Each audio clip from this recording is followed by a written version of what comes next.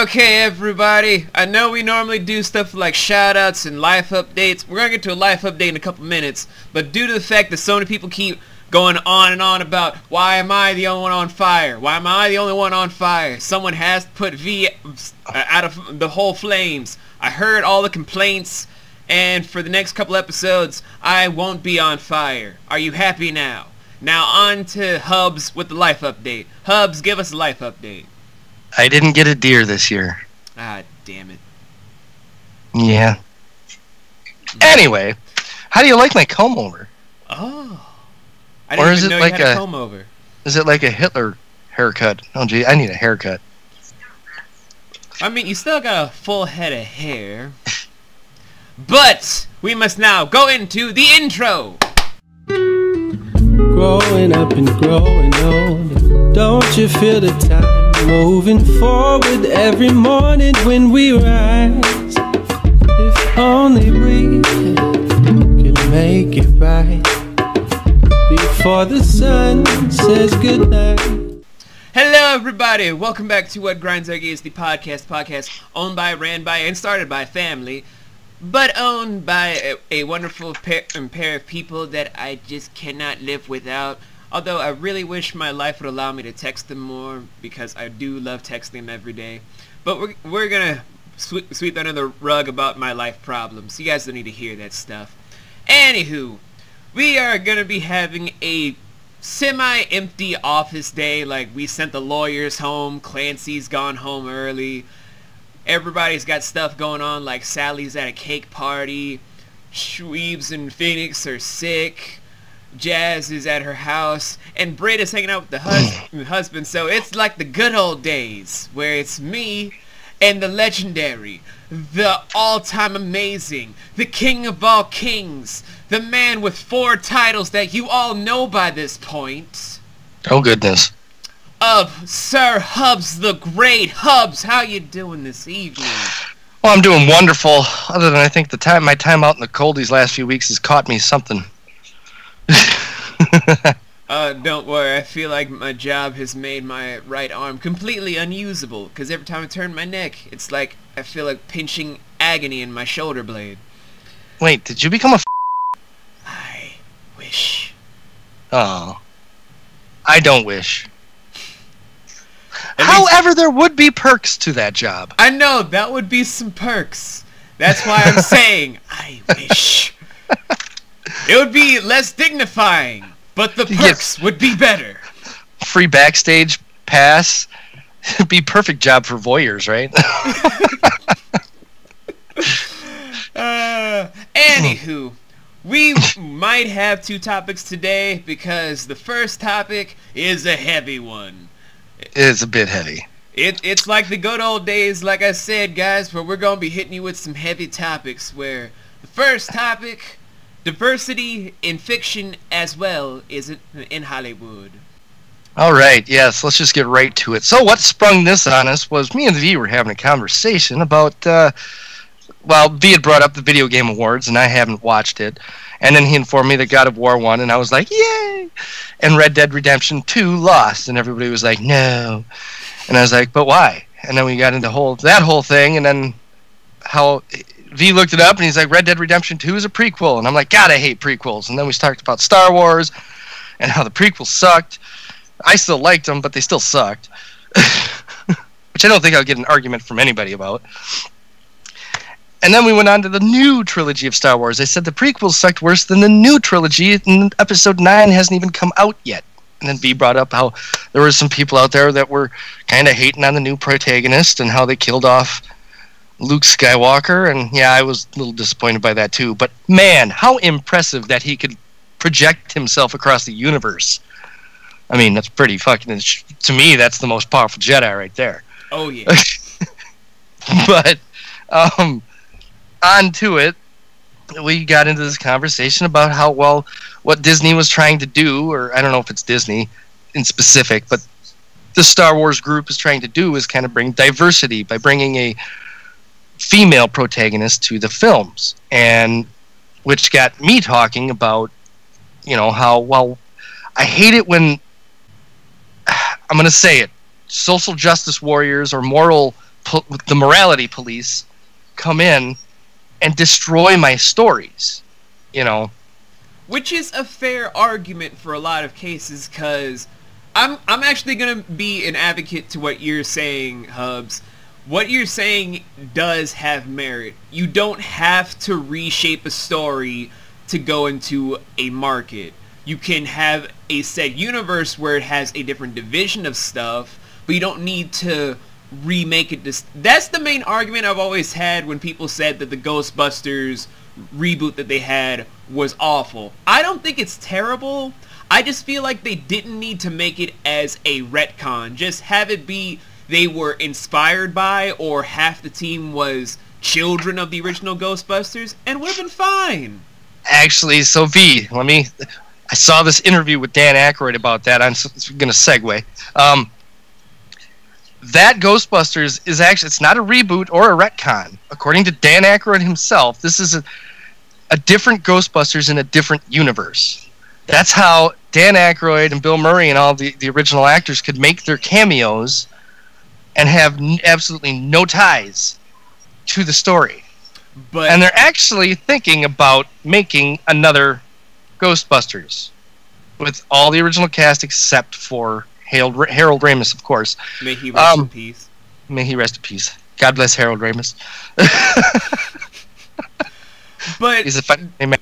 But that seems very convoluted to make a multiverse thing. It could have just been an easy thing of, these were the original Ghostbusters. You see them in the news, how they did all this sort of stuff.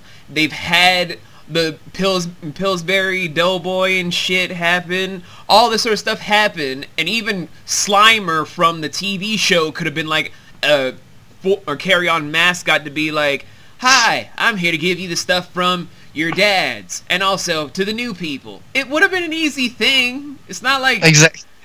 Especially, like, they even tied Leslie Jones to Ernie Hudson. Yes. They were already related in the film. Like, why? I completely 100% agree with you right there. They didn't have to reboot it. They didn't have to make it in a different universe. It could have been the same universe, and this could have been their kids, or this could have been... Shit, it could have been their grandkids at this point, right? Yeah. I mean, I thought the movie was freaking hilarious, to be honest with you. I loved it. Again, the only reason I disliked it was for the exact same reasons you just gave, but that's not going to stop me from watching it. You know? We're not saying that what Hollywood is doing for this particular thing is a bad thing if they're trying to tell a story. Stories need to be told. Films need to be made. That's the cycle of entertainment. It's just what Hubs brought up about Michelle Rodriguez, about how instead of making a already established story and focusing on a different ideology of maybe they should be female, maybe they should be a different race or a different social class and stuff like that, just focus on making an original story. Right. And however, I do applaud, because comic books, that's been the free reign of all the outcast writers, the ones that couldn't get picked up, or what, you know, the true imaginations out there that created these stories to come up with, you know, Green Lantern isn't the same Green Lantern in every comic, or you know, one's Hal Jordan and the other one is a different character. Spider-Man, there's a Spider-Verse and there's multiple Spider-Man. Miles Morales exists in the same universe as Peter Parker, though, correct? Ultimate Spider-Man, not Ultimate? The 616 Spider-Man. Okay. So, I mean, I applaud that, you know, they could come up with a story and I guess technically reboot it and it become popular like that. I applaud that. But at the same time, I don't like comic books are different because they have multiple universes. They always have had multiple universes, you know, minus back in the 40s and 50s. And then when Crisis on Infinite Earth and Infinite Crisis happened for DC, but that's because DC loves to do reboots, retcons, and retellings of everything, especially Batman, because Batman is the only holy thing in the world. All suck Batman's dick. Hey, at least in the film verse, Batman is king, okay? At least we can say that. In comic books, Superman's always the fucking strongest. And pretty boy Superman. Except for the Injustice storyline where Batman actually outsmarts him. So there we go. No, but getting back to the Star Wars and what brought up this whole original thing, like instead of, and I get why they can't come back 30-some years later and the original cast, the entire original cast, save for, you know, a few people who you didn't actually see their face, are still alive, right? Harrison Ford's alive, Carrie Fisher's alive, well... May she rest in peace. Mark Hamill is alive. I could see why they're like, oh, we're totally doing more Star Wars, let's get the original cast. I get that. But instead of telling a new story with them in it, why not finish their story? Like, episode 1 could be the end of their story, like a flashback almost, right? A completion of sorts, with a foreboding at the end. Kylo Ren is born, or whatever, or he's disappeared, or whatever, and then take your episodes 8 and 9, establish that new story, and then begin your final trilogy. Why couldn't you have done that?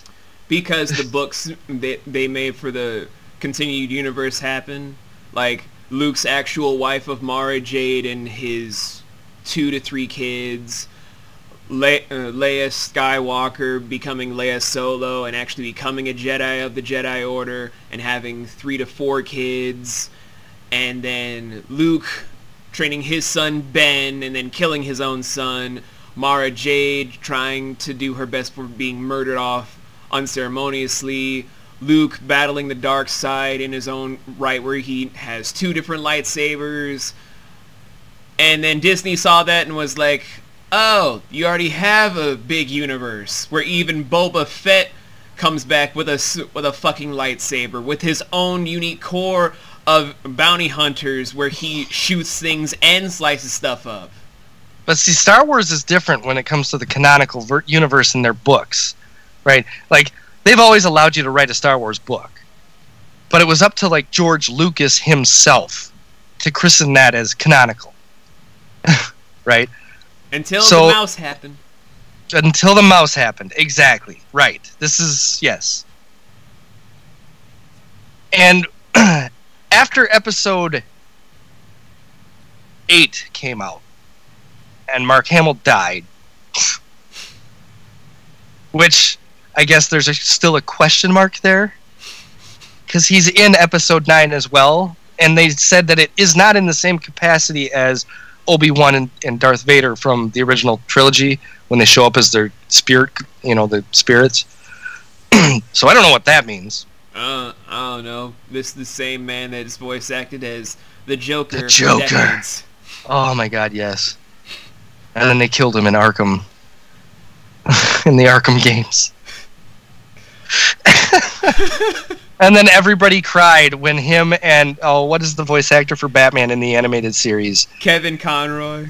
Yes, when they combined to do the Killing Joke one last time, that whole movie. And I still have yet to see it. Oh, it is such an amazing ride to see that. Except for the first couple minutes, because then you're just like, why did Batman fuck Barbara?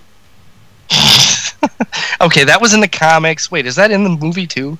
It's in the movie, but it was never in the Killing Joke one-shot. I could understand them saying, oh yeah, Batman fucked Barbara, that's why Dick Grayson is mad at Bruce. I'd be like, yeah, I could kind of see that. Yeah, but isn't, like, the new Batwoman series coming to the CW, isn't she playing a lesbian? Yeah. Yeah, that's his cousin. Whose cousin? Bruce's. What? So it's not Barbara Gordon. No. The lesbian Batwoman is a cousin of Bruce Wayne. She has her own sidekick. I don't remember her name. I don't follow DC so well. I follow the film universe. Great. I don't either. I just have comic book friends that just drill this information to me, just like, careful, this might help you in your job someday. I'm like, yeah, this will never happen. So, I get it. You know, they're trying to establish a new storyline with new characters while bringing in the old characters. And I guess at some point I knew that Luke Skywalker was going to die. But I was hoping for... And I think this is kind of what everybody was hoping for, and maybe I'm wrong, that he would have his not his Obi-Wan moment, but he never really got that... Take your time, man. That hero moment, except for when he threw the Emperor down the hole. That was his father saved his father. did that. Oh, I'm sorry. See? He didn't even get that. Like, I spent 3 episodes in the original trilogy waiting for Return of the Jedi to come, and Luke Skywalker is finally badass. He's finally understands the Force, and he's going to go face his father, and he's going to do this. And he still doesn't get the win, right? Finally, they're going to bring him back in the new trilogy. He's going to play a major part in the new trilogy. Oh, when you say trilogy, I imagine 3 parts. He comes back and he plays a hologram of himself, and that's his hero moment?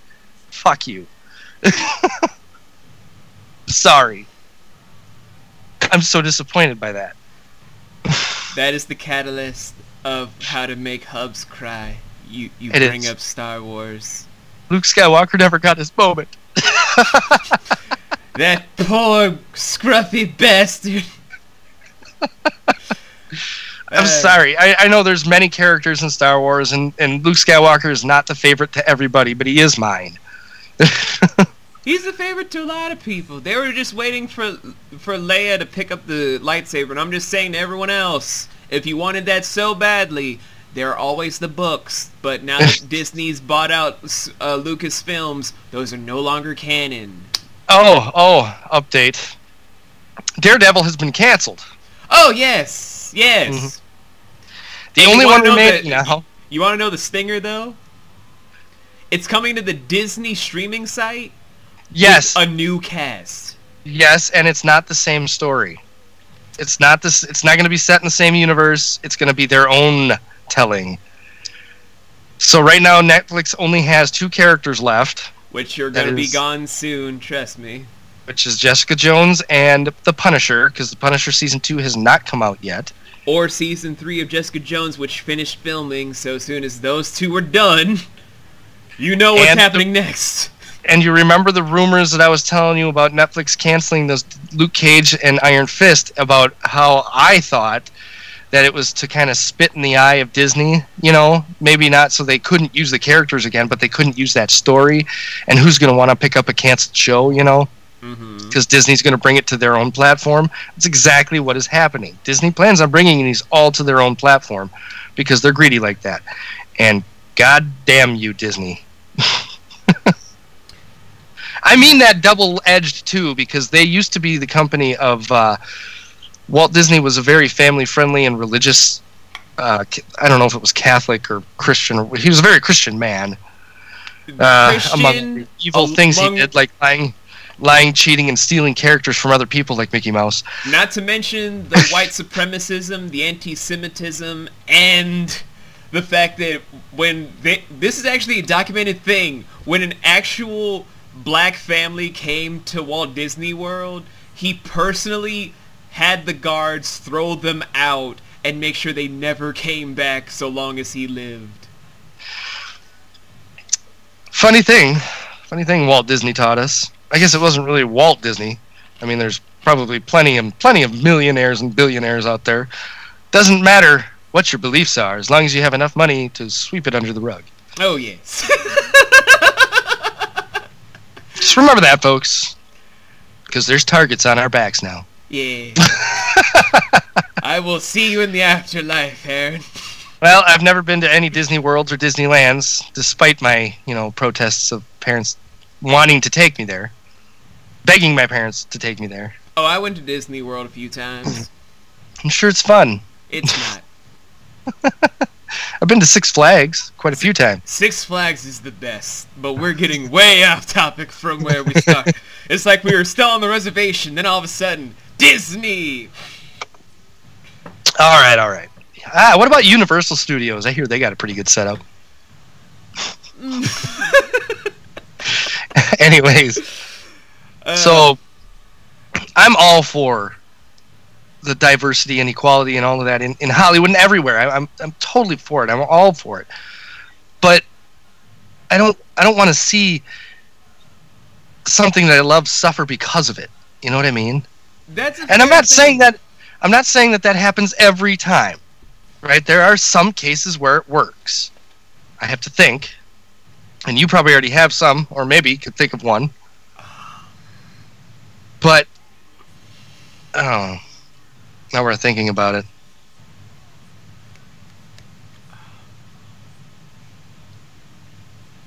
I know there's one, because I know I saw one. There is one that I know. What was it?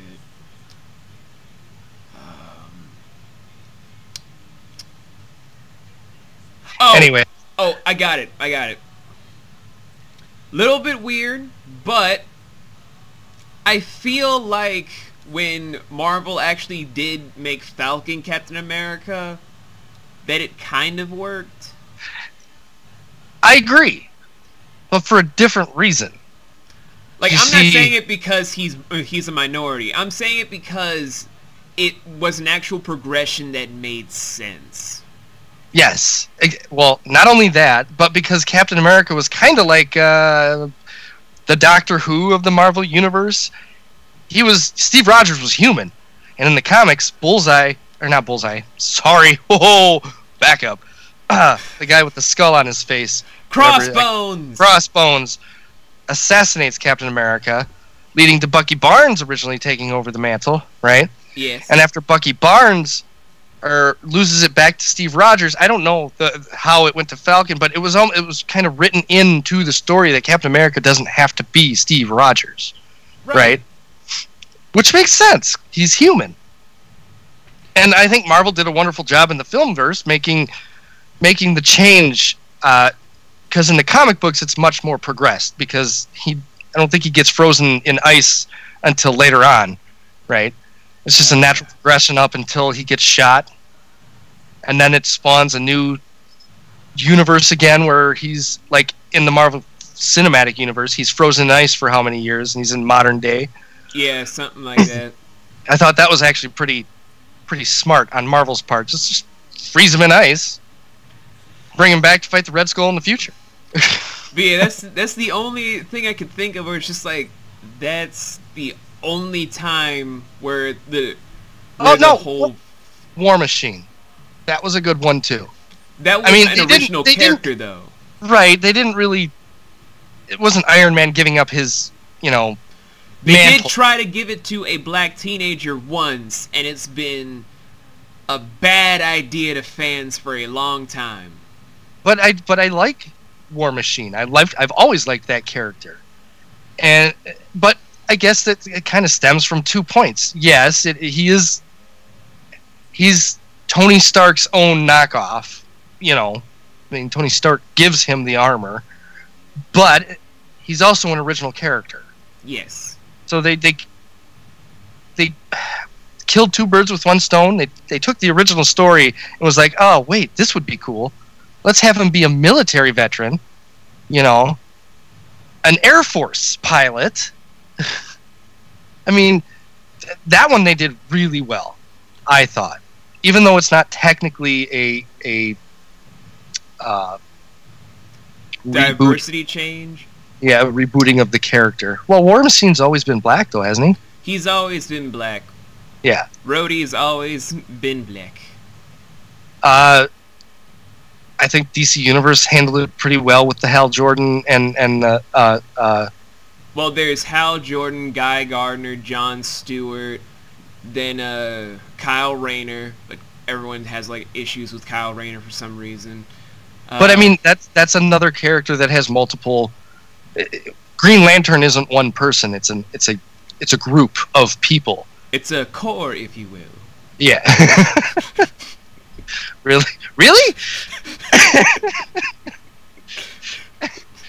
So wait. Could they reboot Green Lantern? Yes and no. With a new Lantern.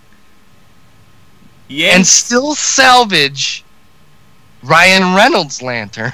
Oh, that's a tall order, but they could do it. In the new... There you go, Ryan Reynolds. Shout out to you. You make a Green Lantern that fits and works with you in it. How about that? Maybe just as a cameo. Just as like a single cameo. So like, who are you? I'm you, but lamer. Oh, I'm the Deadpool. Let's just make a Deadpool lantern. There you go. It's just that's a whole Marvel DC crossover. There you go. Why don't we address that? Marvel and DC. Why don't you just make a film together and just say, screw the cinematic universes of both our genres. It'll actually probably save DC's. But DC don't want that right now. They don't want to have the smoke. Oh no, have you heard the latest with the whole Ben Affleck Batman and what he's supposedly supposed to be and why DC has launched all of these film reboots to be made by independent directors? The whole Joaquin Phoenix is the Joker thing. And have you heard the reasoning behind this? No, I have not. So DC is claiming that it's supposed to be, we just want, we want people to have their artistic freedom. These are not set in the DC universe. Depending upon how well they do in the box office. Then they can set up their whole Crisis on Infinite Earths, or Flashpoint would be the most usable thing, because that's their reboot machine right there. How do we make a new timeline of the New 52? How about we have the Flash go back and save his mom? And well, at least they have an out, right? They haven't used that one yet. They've used it in the TV show, but that's not part of the film universe, right? That's just a TV show. But get this, there's even a rumor going around that Ben Affleck's Batman is supposed to be the Flashpoint Batman. That's why it explains all the people he kills in the movie. He totally killed those guys. I'm being serious, B. I know. This is not my theory. The fact that people are saying this makes so much sense as to why I never see him as Bruce Wayne. Well, and so they even have an explanation as to why he calls himself Bruce in Batman vs. Superman. He calls himself Bruce in honor of his son.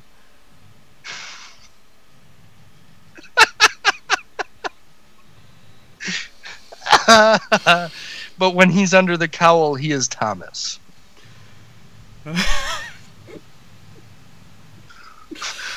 So I'm guessing the Joker is literally his wife that had a sex change. I was going to say, that would be the only thing that makes sense as to why Jared Leto did that with the Joker. In reality, he truly loves Batman. That's why he treats Harley Quinn like shit. Oh, God. Oh, my God. Yo. You know what the best part about these, like, okay, it's like DC was shooting darts at a bar one night with Marvel, and Marvel was just kicking their ass with bullseye after fucking bullseye, right? And so DC's like, okay, you know what? I got a new game, Marvel. I got a new game for you, because I've had plenty to drink now. I'm ready to beat you. Here's the game. What's the game? Here's the game. We're each going to take a handful of, like, 20 darts. Okay.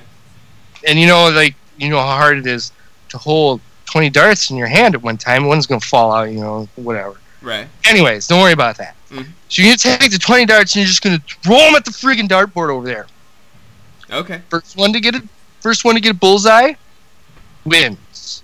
Okay. And Marvel's the sober one over here, like, yeah, let's do that. Sure, yeah. We'll totally do that, DC. He said, all right, you just a bet.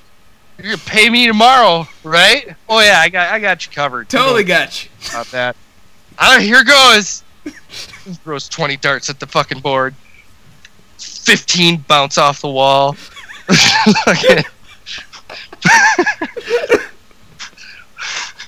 two of them hit the dartboard. One's a bullseye. He's like, "See, I fucking told you, man." Marvel Universe is over here, like. So this is what it looks like.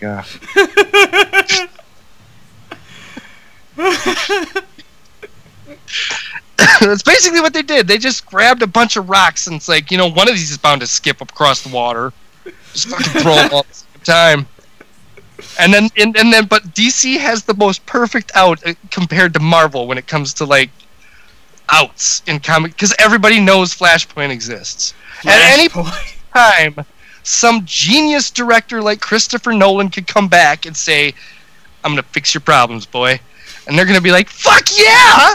Tie it all together. I want to see you do this shit." And Flashpoint comes out.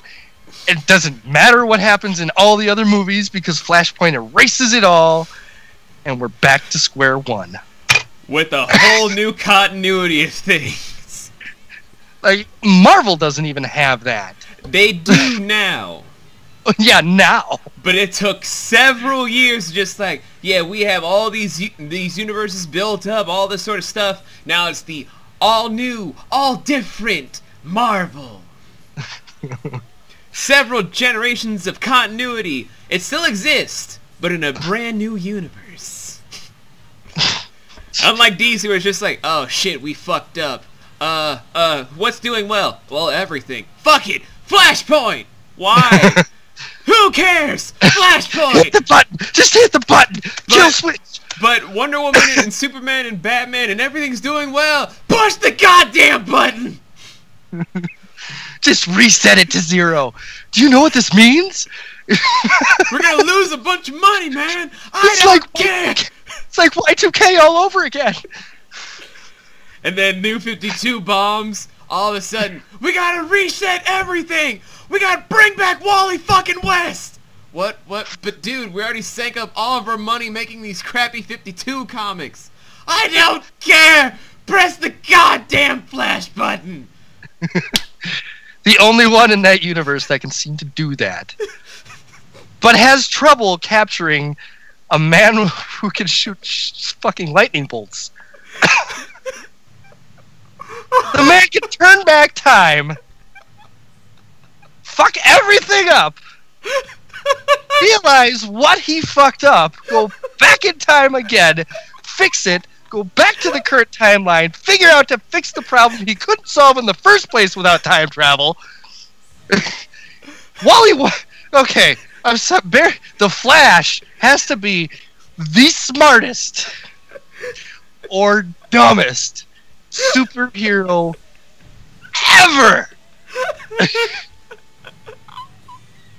The man has to be a genius.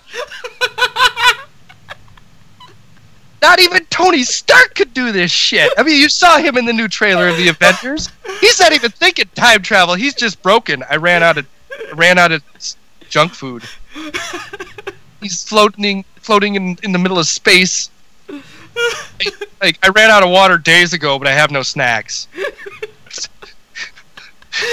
Time travel's not even on his mind. And he's supposed to be one of the smartest. And then there's the girl from Wakanda who's supposed to be smarter than him. And she's just crying in a corner. Over at DC Universe, Flash is running circles around the world. Fuck it! Just roll this fucker back a few years. Do it again. Oh my god. Oh god, that was the most beautiful moment in what grinds our gears the podcast history.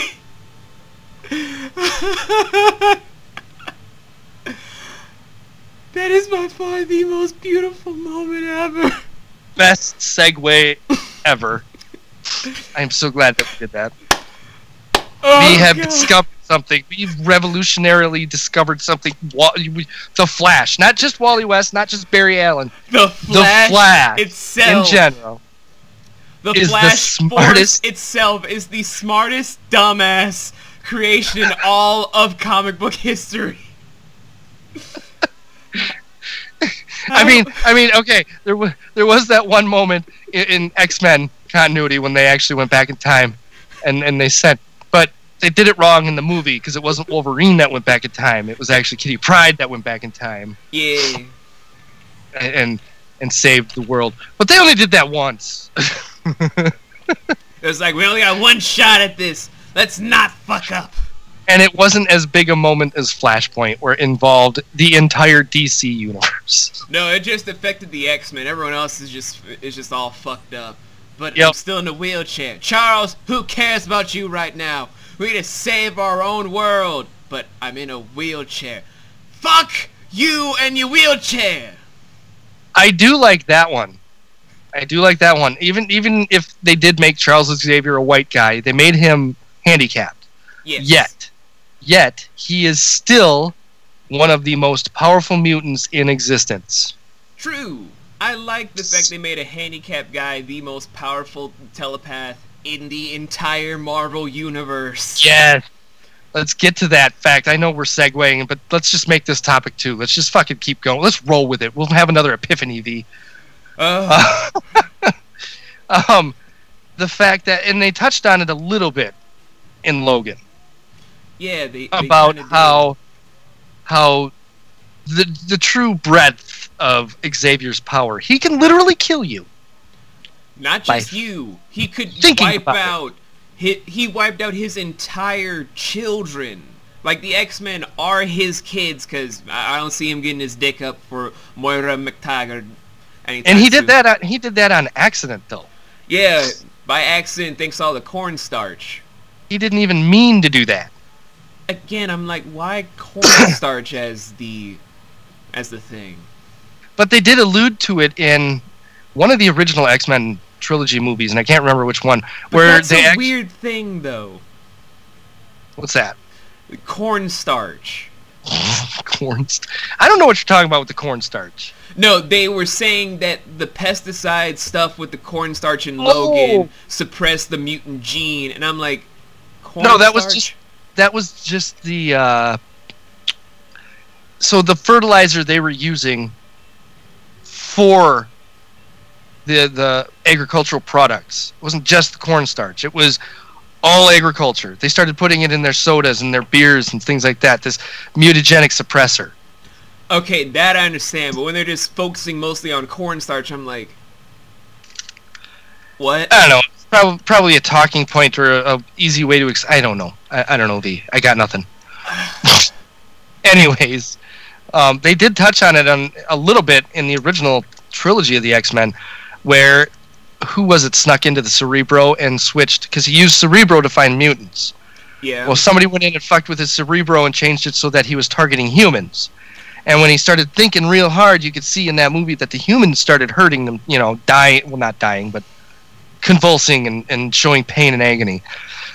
That is the power of Charles Xavier. At any moment, if he'd ever just gotten pissed off at Deadpool enough, he could have just killed him multiple times, just over and over, and just by melting his brain. Oh, yeah. Just at will, just by thinking of it. And yet there are mutants stronger than him. One, not Jean Grey, because she is the most powerful telekinetic, but not telepath. Correct. She is a very powerful telepath, but not as strong as Charles. Nope. She is more powerful with her telekinesis. As a matter of fact, all kinesises, pyrokinesis, after the Phoenix thing. Anyways, his son is actually the most powerful mutant. Legion. And he's not even a bad guy, even though they paint him as a bad guy for many episodes in the comics. And he's actually not a bad guy. He's just a misunderstood mutant that just pushed into bad situations. With multiple personalities. Yeah, that's the odd thing. It's like, Charles, this is your son. Who's the mom again? Moira. Oh, damn, your dick got up. What? And she fucking hid him from you for decades. Told you nothing about him. Tried to fix him on her own. Ended up fucking him up worse. Now he's a threat to the entire planet. And hey, Charles, this is your son. I have a son. What? Wait. Hold on a second. Wait. You made him worse before talking to me. Like, everyone just be like, Charles, I didn't know your dick even worked anymore. I didn't know either. How old is he? He's like 37. What? What? And no one told me? Yeah, you know all those tremors you'd feel in your brain? That was him trying to reach out to you, but you couldn't tell because I had all these layers of mental blocks. What is wrong with you, Moira? I thought I could fix them on my own.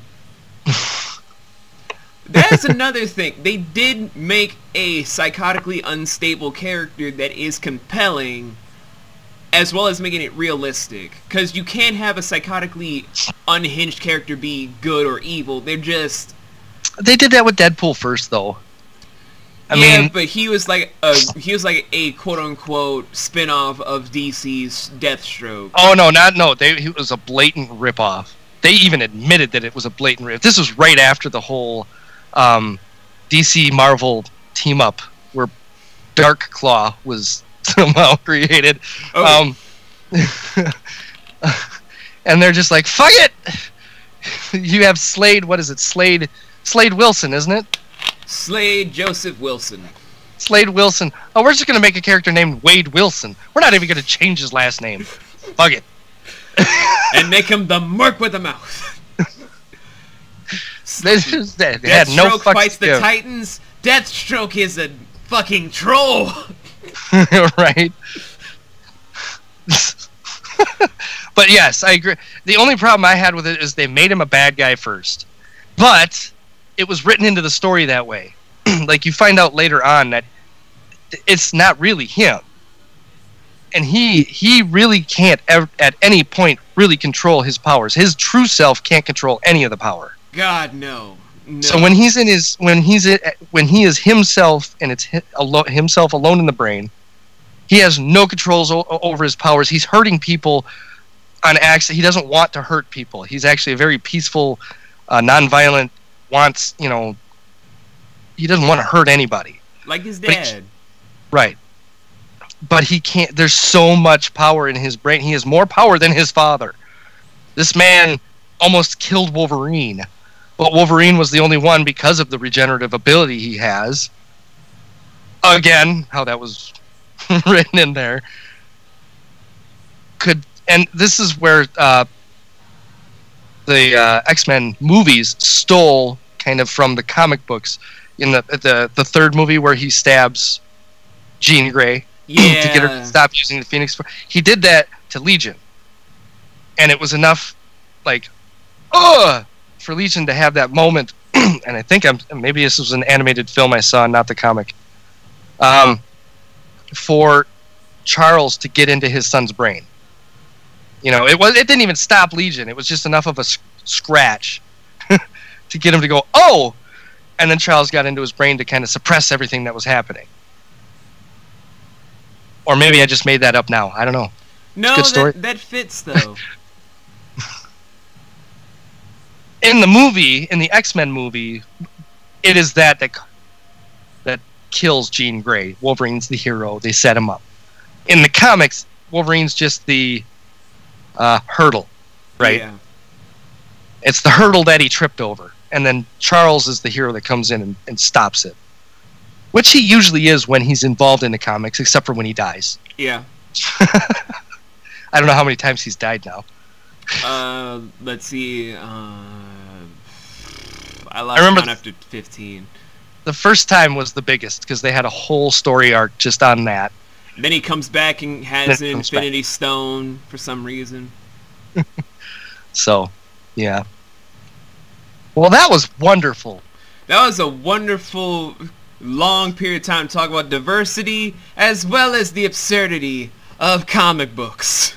And just how well it works, because in comics, you can just say, let's fucking do it.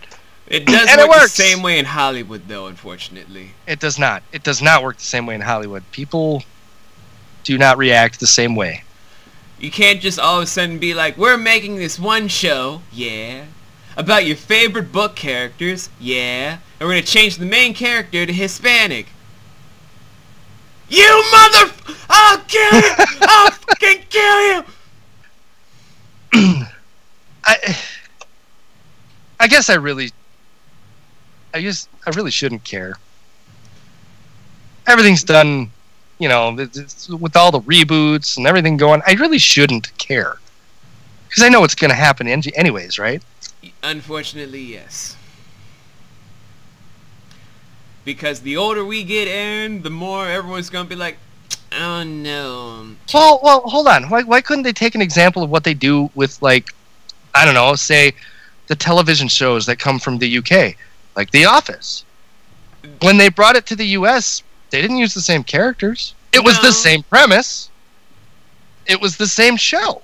Pretty much. But it was entirely different characters. Yeah, but no one really knew because you gotta admit, Aaron, like 90% of Americans are kind of fucking stupid. They did it with the IT crowd. They did it with Being Human. Being Human, yeah, but that was just god awful. It was this one show they did where it was the actor from Merlin that played Uther. He was like this very sexual businessman that owned this company where he basically was so lewd to everyone, even sexily licked the glass like, yeah. And I'm like, what the fuck? Then they brought it to America, and I'm like, dude, are you trying to fuck everyone in your own company? I don't know that one. I don't know that one. But, I mean, couldn't they use that example? Couldn't they do that? They could. Like, it could be the same fucking story. But, but the main character's going to be Hispanic. Okay, so his name's Hector. He's a different person, right? Mm-hmm. Couldn't they do that? They could. They could. Problem. This is a weird problem, but still a problem. The international market tends to be iffy about how the interpretation is handled. Meh. Just pull a DC. Just grab 20 darts and throw them at the fucking wall. Just get so blitzed. Just throw darts everywhere. One of them will land, maybe two. Who fucking knows? Well, we already know they make multiple versions of the film specifically to certain markets like China and other countries over there, Russia. I know this for a fact because there was a issue with which was it? Was it Age of Ultron? Yeah, Age of Ultron had a big problem in China. Yeah. Specifically for the quote-unquote thing that happened to Sokovia, where the Earth shifted and people were being crushed by buildings, when Asia and Japan happened to be with some earthquake issues over the last few years. You mean they sit on a fault line, right, V? Yeah. That they sit on one of the ass cracks of the world. Yep. And at any moment could erupt in a fart. Worst analogy for a fault line ever. But they changed certain scenes. They shot certain scenes specifically for those markets. Yes. So they already have practice doing it. We don't have to worry. We're good. Yeah, but it's just like how you said with The Office, where in the UK and in America, they're technically both the same show because they both have dumbass bosses, idiotic coworkers, and all that sort of stuff. It fits the bill because it's how American people see The Office life and how the Brits see The Office life. It's not the same with stuff like Being Human in the UK, where you have this introspective story about monsters are people too. And then the US, you have monsters. They're douchebags. I liked the US version. But you gotta admit, they were douchebags. The vampire was quite a douchebag, and then the werewolf's girlfriend turned out to be quite a big douchebag as well. I always liked the werewolf. I'm sorry, I'll pick a werewolf in a vampire fight. By the way, segue. I just watched The Vampire's Assistant the other night. Oh, and me and my wife watched that not that long ago. Up until the last 15 minutes of the movie, maybe 20, I was like, why didn't this do better? Like, this is a great young adult movie, you know. That last 15 minutes, though. Well, fucking time skips, plot holes. Like, I could count them, and I didn't even know the story until I had watched the movie. Yeah. Like, wow. What did you do to this? You sabotaged your own film. Like, well, we have a $40 million budget, and I looked it up. It was a $40 million budget that they had. Did you run short on time or something? Nope. The fuck happened? Because they had enough time to make it. The book series is like, well, it was like that wide when I looked it up. There had to be like nine books there at least. Yes.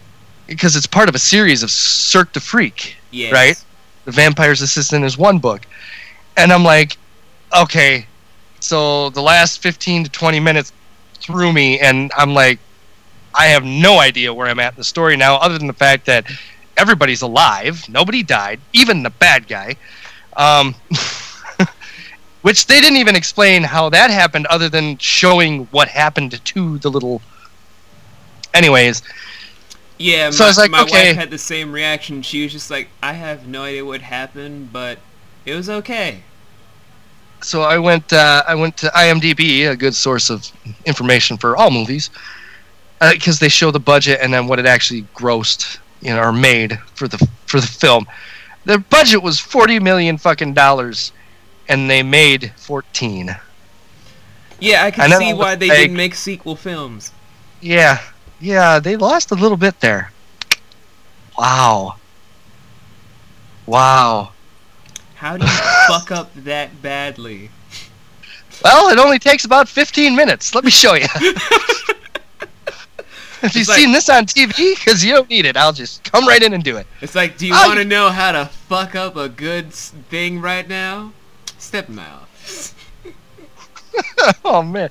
Hold my beer. So there's an example that DC Universe has not completely fucked up yet. Because DC Universe, they make Green Lantern, right?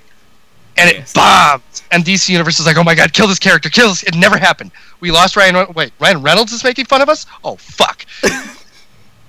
Whoever made the Vampire's Assistants coming over here. Hey, DC, hold my beer. Great movie. 15 minutes to the end. Holy fuck. Why? I mean, even if John C. Reilly is an odd pick to play a demure vampire. Actually, it fits for the Cirque du Freak sort of.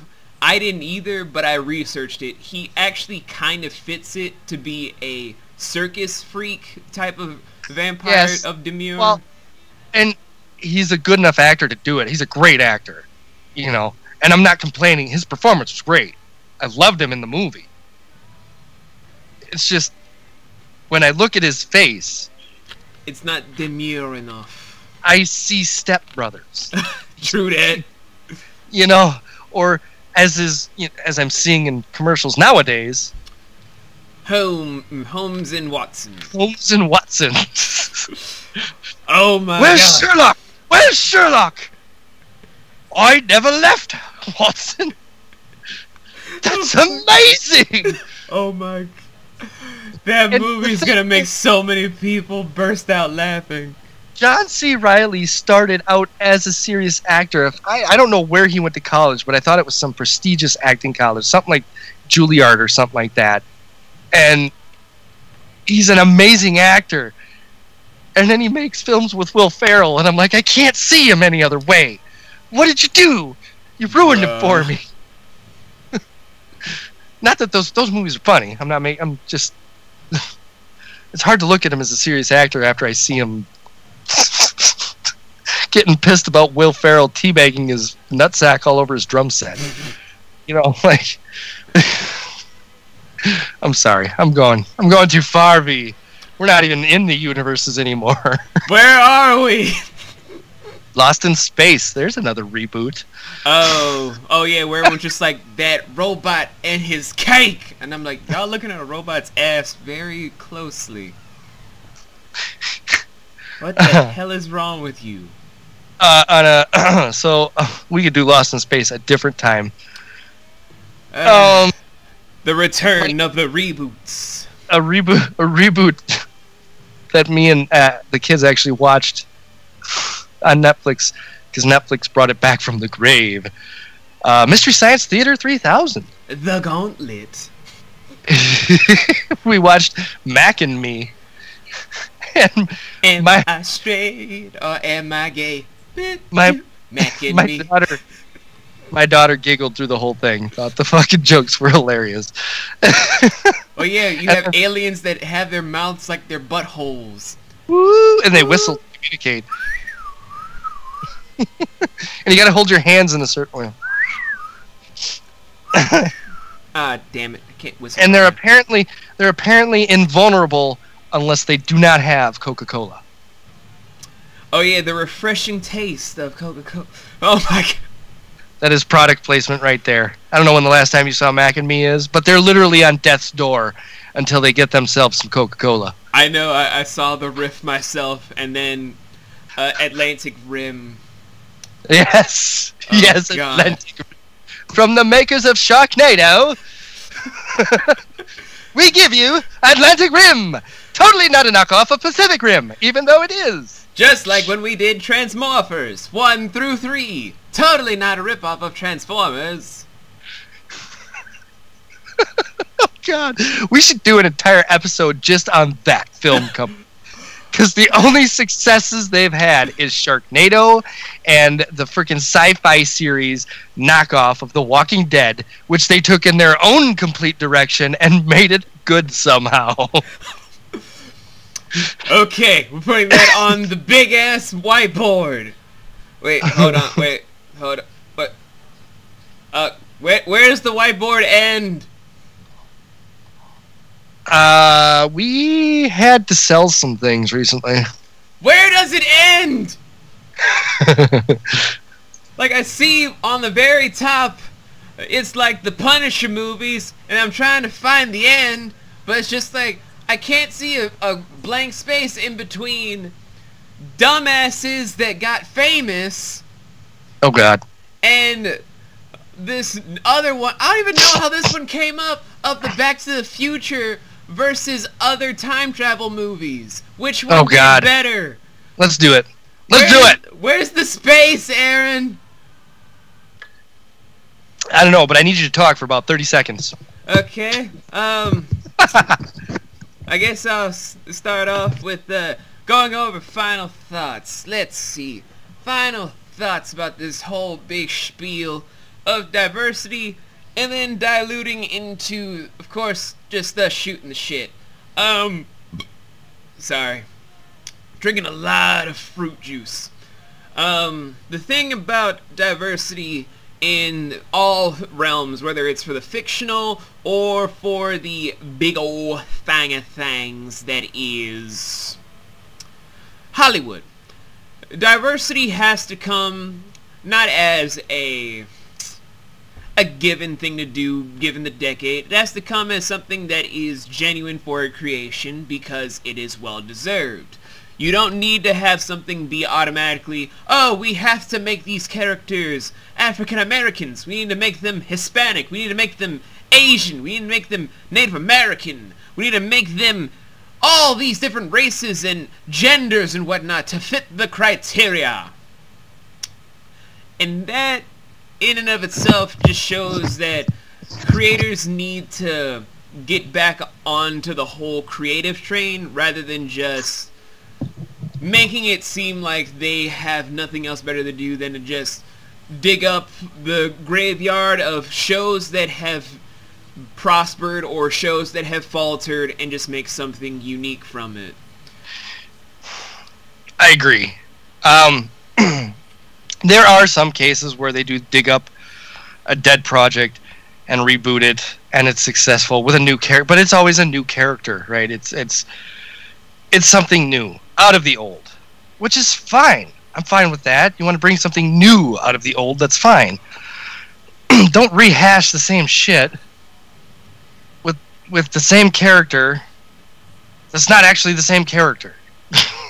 True. You know what I mean? Like I love creativity. I love comic books that was my refuge as a child. I escaped there from books because I had to read for school. You know, they make you do that. Yeah. Now they just look at tablets, but I escaped into graphic novels because they allowed them in our libraries. Mouse was my first graphic novel that I read, and it was about the Holocaust, told through the eyes of mice. And it was a good book. Good graphic novel. And there's 2 of them, and they were both good. That was my introduction. I read that, believe this or not, they had this in our middle school library. Oh my god. 6th grade. You know, I was 11 or 10? 11? Let's see, I started late, so I was probably older. I was probably 11. 10? I can't remember. Anyways, I was young. That was my introduction to graphic novels. I'm like, holy shit. They're showing things in this that they don't show in books. They're talking about things in this that they don't talk about in my books. Right? They talk about, and there's pictures in graphic novels, so they show you the smoke coming out of the smokestacks where they're burning the Holocaust victims. Yeah. They show you the scenes where a Nazi general is holding a gun to another mouse's head in this graphic novel. And I'm like, wow, so this, you know, I'm seeing history. Not like history in my eyes, like actual history. They're telling the story of what happened in a way that I am interested. You know? Which leads me to X-Men and Wolverine and Spider-Man and Batman and Victor Zsasz. Probably one of my favorite comic book issues. Yeah. An issue, because I own the issue, and I don't remember which issue it is. It's in my comic book box, where Batman has to deal with Victor Zsasz and just how big of a lunatic he really is. For every victim he has, he puts a scar on his body. Yeah. As a tally mark. And his entire body, and in the comic book they show him butt naked. I mean, his ass. They don't show the front. Every inch of him is covered in tallies. This man has more kills than any other freaking Batman villain. But, you know, here'd be the kicker, though. How would you feel if they take all the beauty that is Zsasz and recast that as a female that had his exact backstory, but it's not the same character? As long as, if it's not the same character, I'm fine with it. No, it's Zsasz in name, but it's a female person with all the tallies, the whole history. No, and this is the reason why, because that is Victor Zsasz. All right, that character bio, that everything, that is Victor Zsasz. That's his life, just like I am me. Right? You're not gonna, if I die, go hire somebody else to play me. Oh God, no. You know what I mean? And I'm not talking about movies now. I'm talking in comic books. In films, you can do it because there's a lifespan, right? Chris Hemsworth isn't going to live forever. Right? Nope. So eventually, they're going to continue making Thor movies as long as it makes money. So if Chris Hemsworth ever dies, they're not going to stop making Thor movies. All right? This is my life, though. This is my biography. This is me. This is who I am. When I die, my story stops. It continues through my children, which could be one way to look at it. Right. It continues through my wife, which would be another way to look at it. But my story is done. And it's the same with a comic book person or character. That biography is them. That's who they are. So if you want another Zsasz that's not Victor Zsasz, fine. I'm all for it. You want her to be female? Great. But it's not Victor Zsasz. If they did it the way they did the Flashpoint Joker, booyah. Go for it. That made perfect sense, and it fit in that universe. And it was emotional. I read some of the panels and shit from it. That shit makes you think. Like, she was still in there. And that was why Batman couldn't... She was the only villain Batman couldn't kill, right? Mm-hmm. Because it's his wife. because they share the same bond over why they're both fucking crazy. Thomas Wayne knows he's crazy. He's just found a way to use it in a positive manner, so to speak. Just like she knows she's crazy, but she's used it to destroy everything that killed her son. That is a beautiful story. And it played out beautifully in the comic books. And it was a Joker, but it wasn't the Joker. That's the way to do it. DC Universe did anything right in rebooting a character or trying to branch out. That story right there is the Batman and Joker of Flashpoint. That was beautiful, man. But again, you know, I mean, I'm all for it. Because, look at it, I've been watching Gotham. I caught up on my Gotham shows on Netflix. And I think the casting that they did for that show is perfect, save for the Penguin, even though I like the Penguin in the show. Yeah, the Penguin Robert Lord is too pretty. Right. He's not, you know, a big, heavy-set, penguin-looking motherfucker.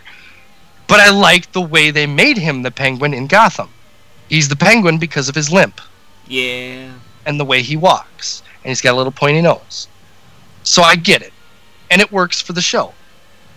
All the rest of the characters, perfectly cast. Victor Zsasz, he's not completely insane yet. He hasn't gone completely off the rails because he still has a lord and master when it comes to the mob boss or whoever is in charge at the time. Season 5 will change all that. And he doesn't have... He's not scarred all over his body yet. The Joker, however, which we can get into with a different topic, but... When Sally gets back, we'll probably get all over that. But yes, I mean, there is a way to do things that makes sense and work, and then there's a way to just fuck things up. Like, take your liberties. Do whatever you want. You want to change the character? Great, change the character. I'm all for that shit. You know? When they made the Spider-Verse, they didn't take Peter Parker and just make a female version of him. They actually took a character that existed in a different universe. Gwen Stacy, who is dead in Peter Parker's universe. They also made his daughter, but they made her no longer canon thanks to One More Day, because Peter Parker can't be married because we don't want him to grow up. Yeah, he is the Peter Pan of the Marvel Universe. He's a 45-year-old fuck-up. That doesn't come till later, and I have the comic with Craven. Anyways. Well, I thought Tobey Maguire made a good older Batman. He's out of college. He's... Older Spider-Man. Yeah, sorry, Spider-Man. Well, Fucked up. I mean, he did, but then when you read the comics, it's like, I don't even have life insurance. Pete, you're damn near in your 40s and you don't have life insurance. Nope. Yeah, when... Wait, maybe that's... Okay, you know what, B? Here's another one. Here's the epiphany we were looking for earlier. Flash is the smartest, right? Okay. So Spider-Man is actually a genius, right? Peter Parker is actually a genius. He went to college. He's the one that helped Dr. Octopus create the... Anyways... He's a science major. So we know that Peter Parker's smart. Yes. Right? He has to be the dumbest smart fucker on the planet. I know. It's like, Pete, you're damn near in your 40s. What the fuck you doing? I'm saving lives. Okay, what are you doing at home? Well, I got my aunt living in a busted as fuck ass house. I get it now, B. I get it. No, just give me a second here. Hold on. He has got to be the most tragic hero in the entire... Think of it this way, okay?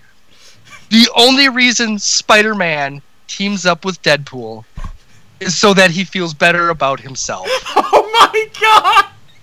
That is the only reason. There is no other reason. He doesn't actually like Wade Wilson. He doesn't even... When he looks at Wade Wilson, he's like, oh, you know, I may not be able to afford a car or car insurance. I'm still delivering pizzas on my bike, but at least I'm not that guy. That's what it is. Like, Wolverine shows Deadpool more respect than Spider-Man does.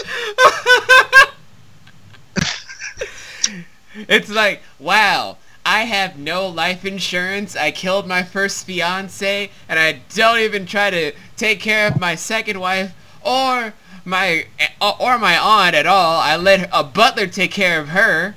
That's not even my butler. But at least I'm better than Wilson. At least I don't have to shoot my dick off. At least I've never done that. I mean, there was that timeline where I gave Mary Jane cancer. But that's a totally different Peter. Smartest dumb fuck of Marvel. And I have a college degree. I am a science major. Oh, Jesus. You know, I'm looking back at all my favorite comic book heroes now. I'm starting to question my thought process. I'm gonna get to Wolverine soon enough. I'm gonna cry, B. I'm gonna cry. Like, I thought he had a tragic upbringing. Oh, no. Oh, fuck. There it is. There's the epiphany. Figured out Wolverine. There it is. He is a PTSD human being that never got therapy. And can't die. It's like, I'm trying to die, you fucks. So, in the comic books, when his girlfriends die, that's just a stepping stone in the age of Wolverine. That's like, it's just it's Wolverine's PTSD mind making up a death for his girlfriend to make it worse for himself, thinking that he's tragic. She died awful. In reality, she grew old and died decades ago. She grew old and died because she couldn't live as long as he did. But in his brain, in his fucked up PTSD brain, he's thinking, I'm gonna kill you, Sabretooth. And Sabretooth is over here like, dude, I didn't kill your fucking girlfriend. I'm your brother. I wouldn't do that. You killed her! Oh! Stabby, stabby, stabby, stab. Cut his head off. But Sabretooth can't die either, so he's just like, dude, you're fucked up. I'll just let you play your games. I'm going over here with Magneto. Call me when you got your shit together. Professor X brings him in. He's like, oh, poor Wolverine. I feel so sorry for you. I feel your pain. No, you don't, you dickless wonder. Sabretooth is like, you seriously? You took... He's almost as fucked up as Wade Wilson. I mean, Wade at least is blissfully happy and has no fucking clue what's going on, but... I mean, sure, he breaks the fourth wall, but at least with Logan, it's like, I don't even know what the fuck even my name is anymore. All of the women that come in contact with me die. With my old age, Logan. What do you mean? No, she was violently ripped apart by Sabretooth. Logan, Sabretooth wasn't even in the same state, let alone the same country at the time that she died. He did it, I know he did. Oh my God. Wait, Logan, what did she look like when you found her? Oh, her hair was just as red as the day I'd met her. Judging by this photo, she didn't have much hair.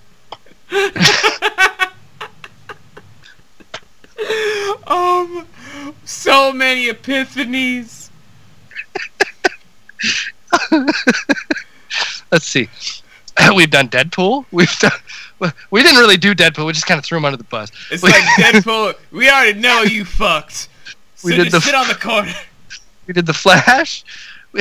We did Spider-Man. I got to Wolverine way too soon, even though that was a great way to come up with it. All the comic books, like nothing in the comics is the truth. Wait. I got one. Are you ready for this one? Okay, let's bring it on. Let's do this. Got money on my mind every day. Please don't play with mine, put it in the bag. Usually I can leave it in the past. You won't make me have to show my ass. Ooh, I can love you till the sun comes up. Let me lay your body down. You don't even really gotta ask. I'ma love you better than the rest. Tell me that, ooh, say something, say something, say something.